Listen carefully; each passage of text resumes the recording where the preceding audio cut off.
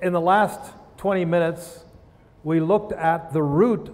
The Bible says God did not lead Moses. Now, we'll take a look at the route God did lead them.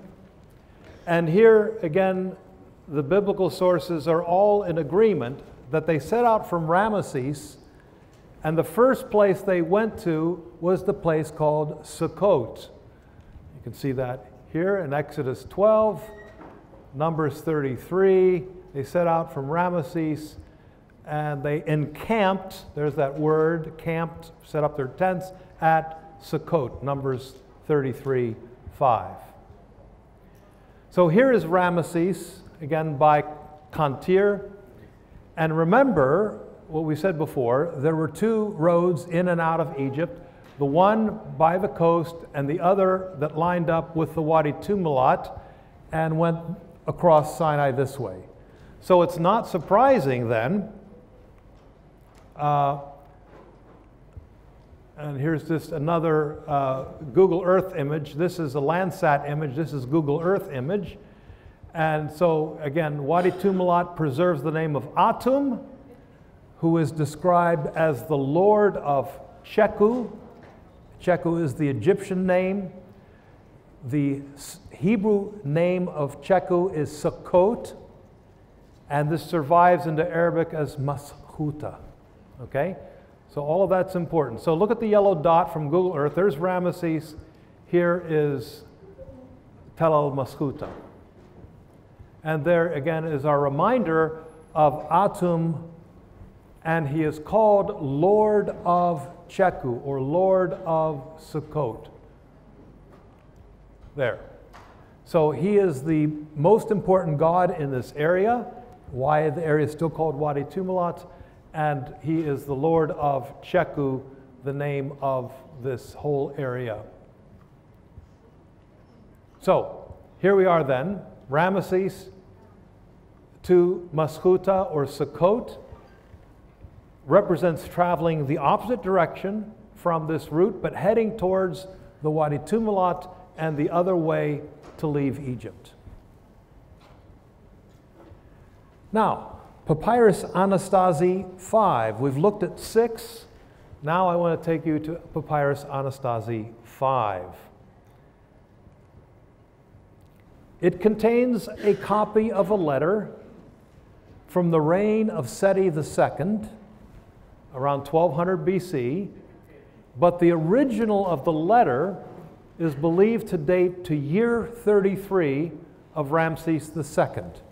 In other words, these letters are letters that were copied by students to learn how do you write a good letter. And so they copy older letters.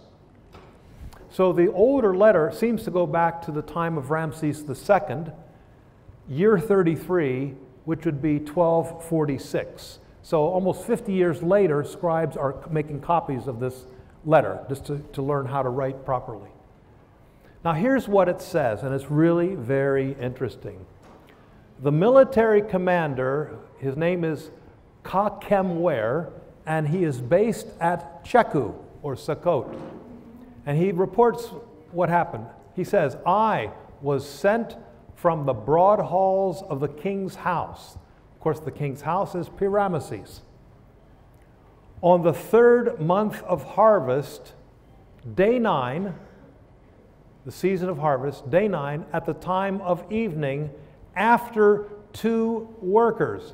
He is chasing 2 workers, probably slaves, who are running away. When I reached the fortress at Cheku on the 3rd day, day 10. So he made it in one day travel from day 9, leaving Ramesses. Day 10, he arrives at the fortress Cheku, and he's in pursuit of 2 runaway slaves. A very small exodus, but not the Hebrew exodus. You're looking at a picture here of Professor James Allen of Brown University and the former president of the International Association of Egyptologists. And he describes this text by saying, although the fugitives, the men running away, are described as workers.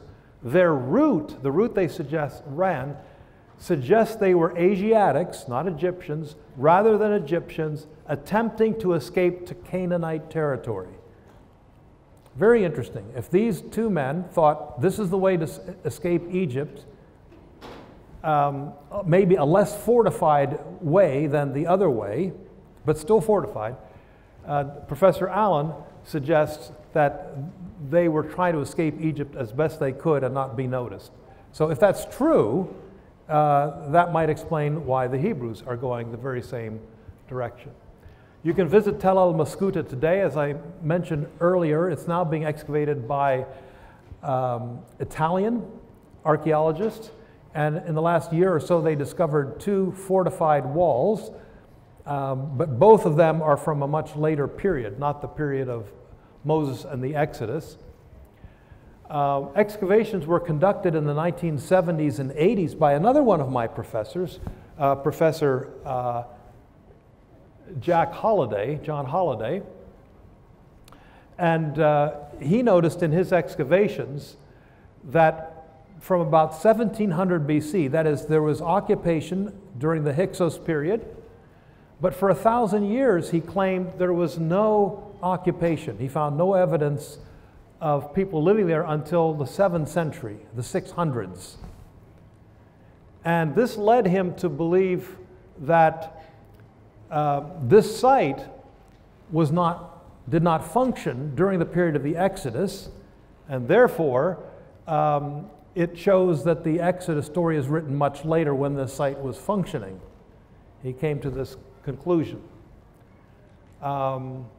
It's always very difficult to disagree with your professors in writing, but I did, and I do.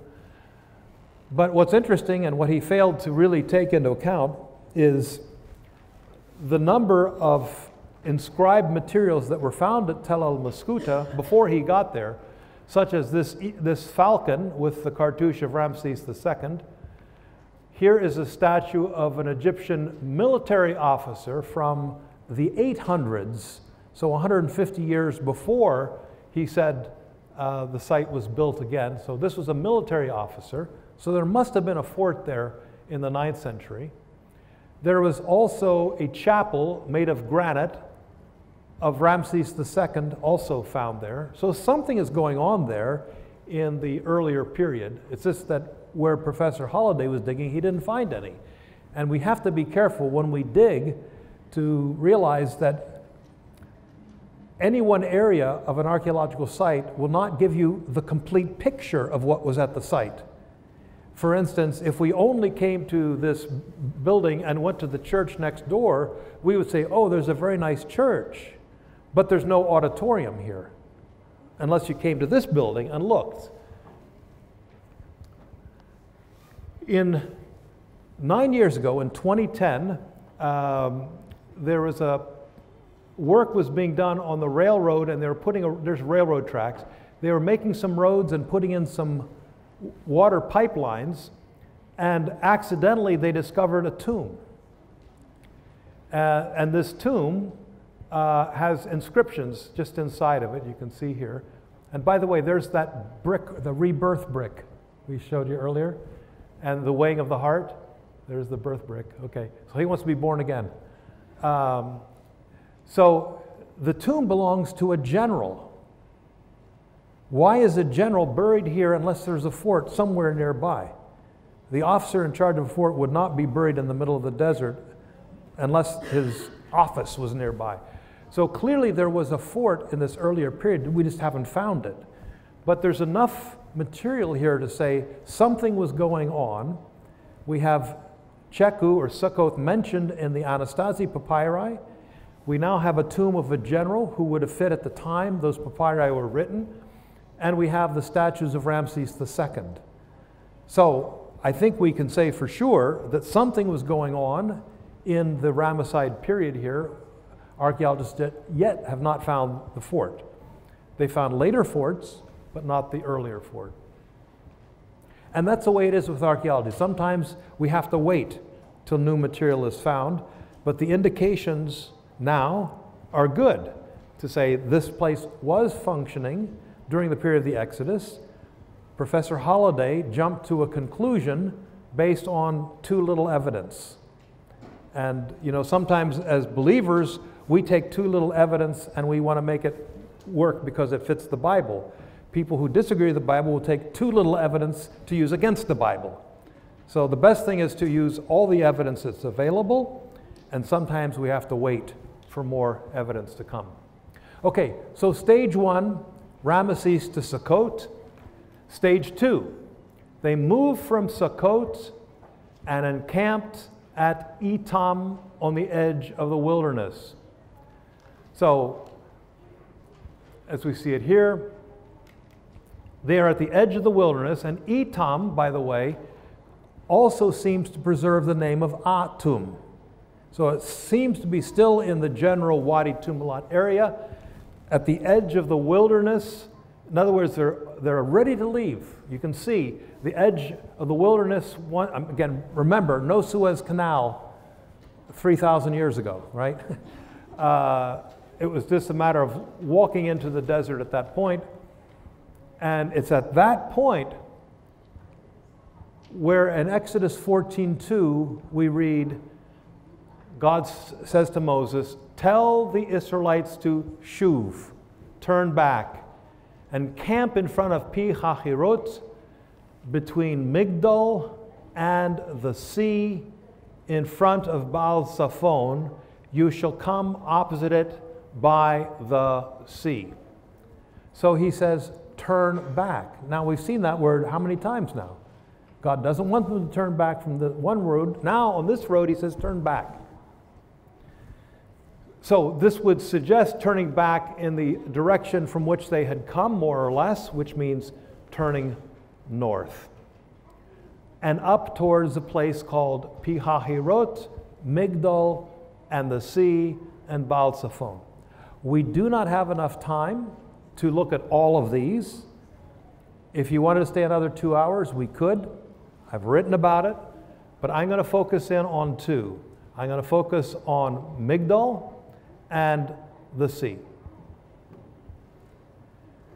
In the box up there is an area where for 10 years my colleagues and I worked doing archaeological and geological survey work to understand the ancient environment of this area.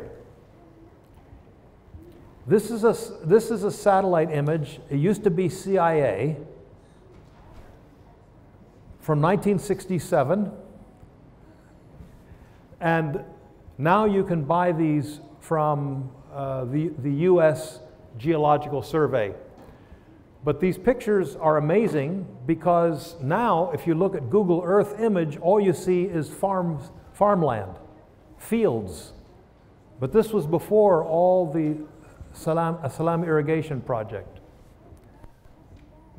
So you see things as they were 50 years ago. And what we see here is this was the ancient coastline. In other words, all this area here was the Mediterranean Sea. Today, from here to Port Said is 50 kilometers.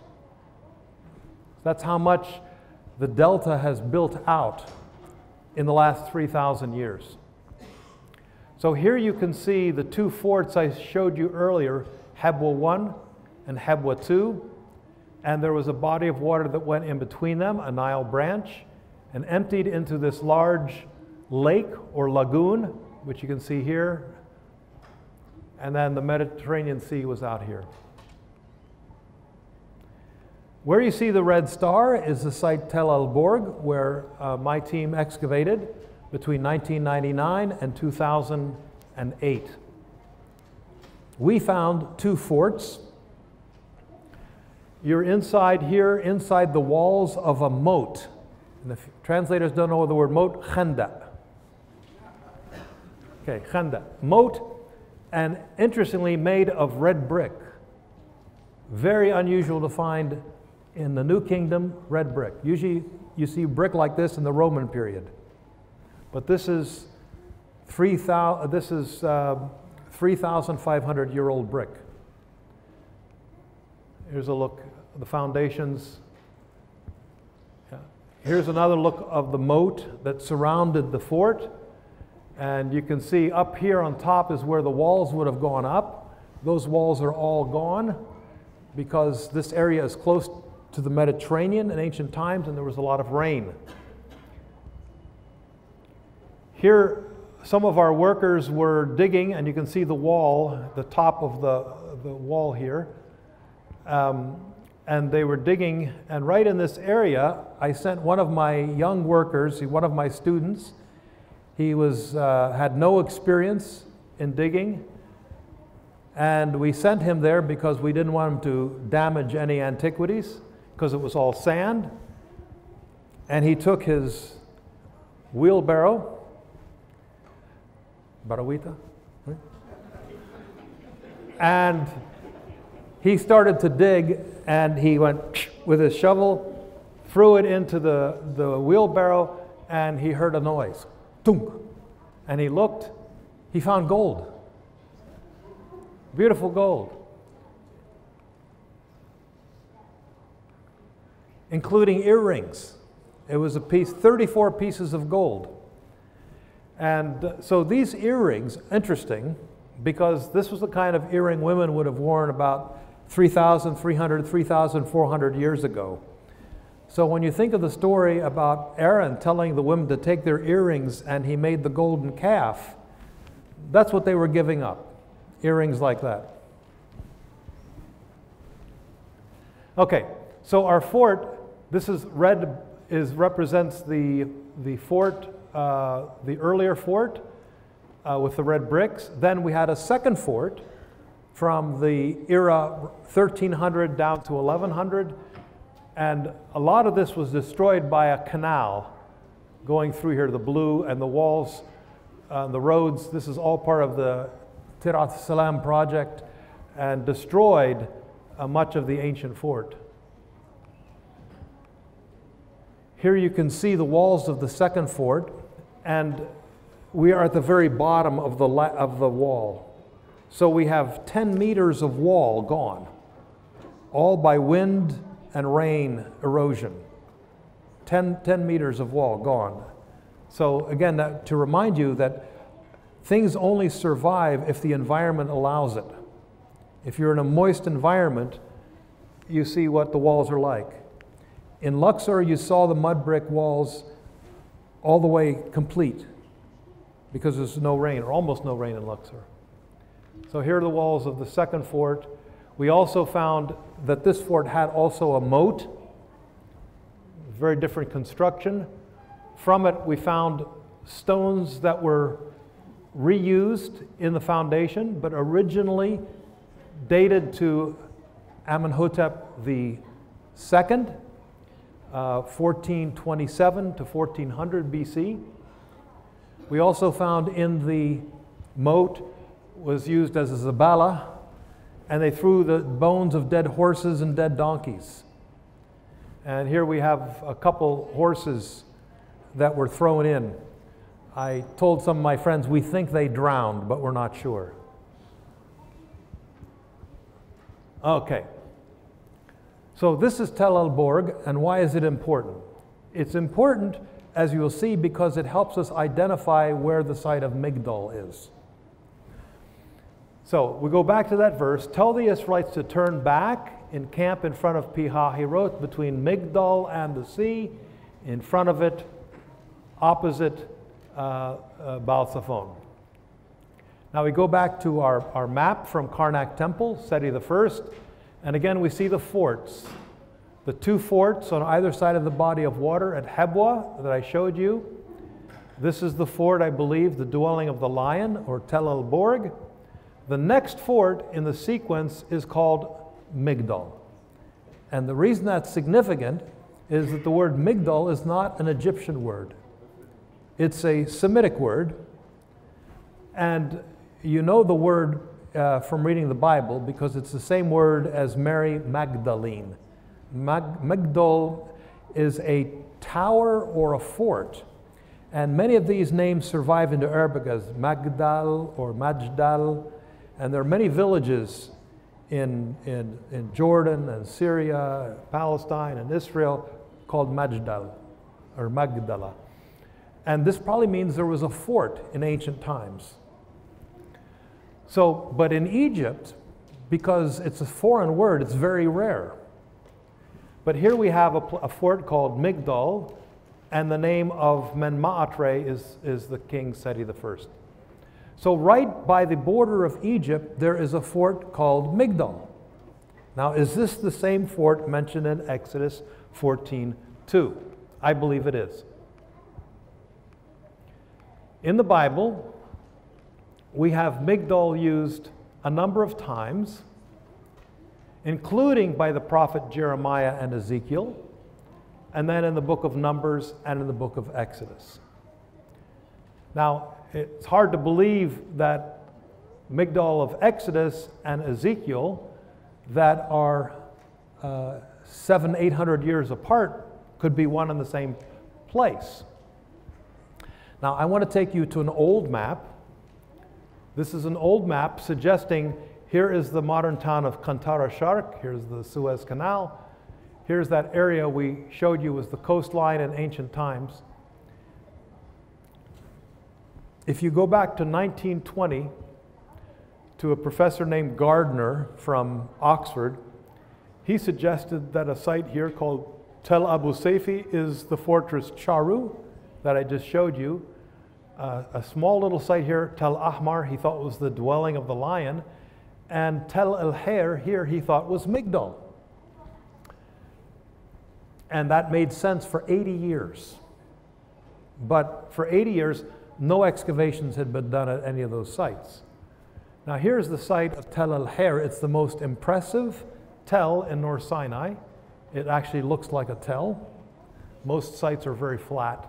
A tell is a mound. French have been working here since the 1980s. Dominique Valbel, and she found 2 forts, all from the Persian period. And so from the Persian period down to the Greek period, it's a fort, and almost certainly a place called Magdala that we know from Greek texts. And you can see it over here. Now, about 2 kilometers to the north, there is another site, and here in the foreground are the walls of another fort, and in the background you can see Migdol or Magdala Tel El Hair. This fort was discovered by Israeli named Eliezer Oren during the Israeli occupation. He published his results, and then Egyptian colleagues have worked at the site since, and they've discovered very nice walls. But this fort existed from about 600 to 525, and it was destroyed when the Persians invaded. And so it seems that this fort was moved to Tel El Hair, over here, and the name continued all the way down to Roman times. And it's called Magdala in Greek texts. So it preserved the ancient name Migdol. But there's nothing there from the time of Seti I. Nothing at this site that would be from Seti I. So once again, where is the evidence from the biblical period? Well, thankfully, Seti I tells us about this fort. Ramses II tells us about this fort. And also Ramses III tells us about this fort. Now, I want to point out here at the very southern end of this lagoon, there's an archaeological site, and here's what this looks like today, Google Earth, okay? Here's Tel El Borg, here's Hebel 1 and 2, here's Tel El Hair, Tel Kedwa, and here at the very southern end of what was the lagoon is a site that Professor Oren identified during his survey in 1970. He gave it the name T21. Here again you can see. Now here's the 1967 satellite image, and you can see there's something growing here. And Professor Oren marked this area and said within this area there was all kinds of pottery and broken stone, clearly an archaeological site. And he gave it the name T21, but it was never excavated. There you can see it close up even more. Then I was able to get a hold of a 1957 Egyptian Air Force picture of this area, and you can see much more clearly, 1957, walls around a fort, very large, 240 meters, maybe by 170 meters, very large fort. Today you cannot see it. It's a fruit farm. It's covered with sand and covered with trees. So the best we have is this satellite image from Air Force image from 1957. Here you see Ramses III, and he has been engaged in a very important battle, which we'll talk about more tomorrow.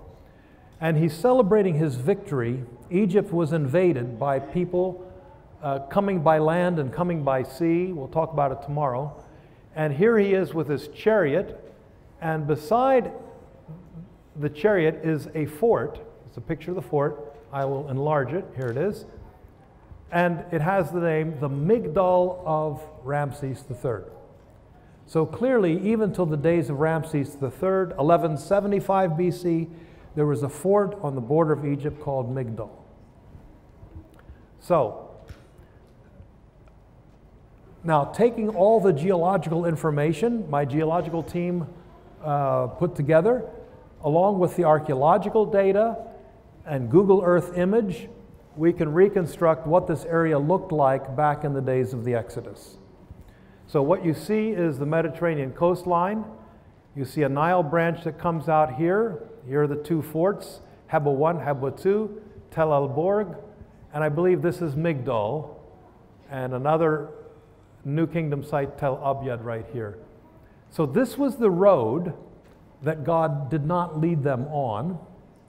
And you can see the dangers. You come down this road, you have a fort, you'd have to cross water, another fort, cross water, another fort, surrounded by lakes on both sides. This would be very dangerous. So you can understand why God says he didn't lead them that way. Now, I also want to call your attention to this green water area, this marshland that extends almost up to Tel El Borg. And this is an extension of a larger body of water that Egyptian texts call Pa-Tufi. And Pa-Tufi linguistically corresponds to the Hebrew Yam Suf, Sea of Reeds. Papyrus Anastasi III mentions Pa-Tufi, this marshland, this reed lake, comes to Ramesses, that is the capital city, with rushes, Menhu, and the lake of Horus, Pashihor, with reeds. What this is describing is how this area outside of the delta is very rich in, like the area of Lake Mariut today, okay? You know, King of Mariut, all this areas, all these lakes and rushes and so on, plants growing. This is what you had out here. Now, many years ago, Professor Manfred Bitak, who excavated the Hyksos capital at Tel Adaba over here, was trying to map what the delta area looked like in ancient times. And this was his map. And here is Ramesses, and there's Tel Adaba, the Hyksos capital, the neighboring site of Ramses. Here is this large body of water known in recent times as Al-Balach, the Balach Lake, and it extends north almost to up here, our work has shown. Now, it was Professor Bitak in 1975 who actually suggested that this body of water here was what the Egyptian text called the waters of Horus, She-Hor, and that this body of water was what Papyrus Anastasi called Pa-Tufi, the marshy sea, or the Sea of Reeds. And so, very interesting, the combination of these two places right beside each other. Now, if you go there today, you'll see two different things. East of the Suez Canal, you will see areas where the reeds still grow 3-4 meters high. This is Dr. Stephen Mosier, the geologist I worked with, who helped reconstruct the ancient environment. And here we are on sorry, that was the west side. This is the east side. It's all desert, east of the Suez Canal. The ancient lake is now gone. This is Dr. Baha Gayed, who I thought might be here, but he's not. He's a geologist with the Geological Survey, and he is supervising drilling as we're trying to understand the history of the lake. The work that they did enabled us to say a lot more about this area, and so we know that this lake was active during the New Kingdom period. And the other thing we now know, its location is almost certain to be here. Now notice the two forts of Charu, the two forts I showed you. Here's Tel El Borg. Notice where this is located. This is considered the end of Egypt. When you leave Charu, you've left Egypt, is the idea. I take you to one more papyrus today, the Onomasticon, which Onomasticon means list of names. It's a long list of names by a scribe named Amun M. Opie, and you can see the dates. He provides for us a list of cities in Egypt going from the south all the way to the far north. It begins at Aswan, just south of Aswan, Biga Island, which is just south of Elephantine Island. It's number 340 on the list. And as you go north, we will skip all the way up to Memphis, just below Cairo, number 394. 410 is Pi-Ramesses, the capital of Ramesses during the 20th dynasty, of course. 417 is Tanis, which is further north. 418 is Patufi, this Reed Lake area. And then the last place named is Charu, that frontier fort. So it's very clear that the ancient geographers understood that this body of water was just south of those forts of Charu. Okay? Now, one other indication provided by the Bible itself. I'm giving this translation since we're meeting in a Roman Catholic facility. This is the New Jerusalem translation, which is a Roman Catholic translation. So, and this is what it says. This is when the plague of locusts covered Egypt. And God was going to get rid of the locust. Yahweh changed the wind to a west wind, very strong, which carried the locust away and swept them into the Sea of Reeds. That's why I use this translation. It translates Yam Suf as Sea of Reeds, not Red Sea. So the locusts were blown away from Ramesses and the delta and were swept into the Sea of Reeds. So here's Ramesses, here's our locusts, and there's the Sea of Reeds. Boom, right in there. So this is my suggestion then, that this body of water is relatively close to the capital, because it was only 3 places they camped from the time they left, and one of them resulted after turning back. So the point is, we're not too far from Ramesses. We're not on the other side of Sinai going into Arabia, as some people are suggesting now. You're crossing the Gulf of Aqaba and going into Arabia. Rather, this is somewhere close to the border of Egypt, because once you pass through this, you're no longer into Egypt. Once you get into Sinai, you are no longer into Egypt. So, how does all this information now add up? All the places we've been talking about, the word toponyms is the word for place names, names of places. The toponyms are all authentic, real, and are documented in texts from the 19th dynasty or the era of Ramses. So Ramses, of course, Pi-Ramesses, we've mentioned that. Pithom was found in Papyrus Anastasi 6, again from the era, the Ramesside era. Sukkot or Cheku occurs many times in different papyri. Migdal is mentioned in the reliefs of Seti that we were just looking at, also the reliefs of Ramses III.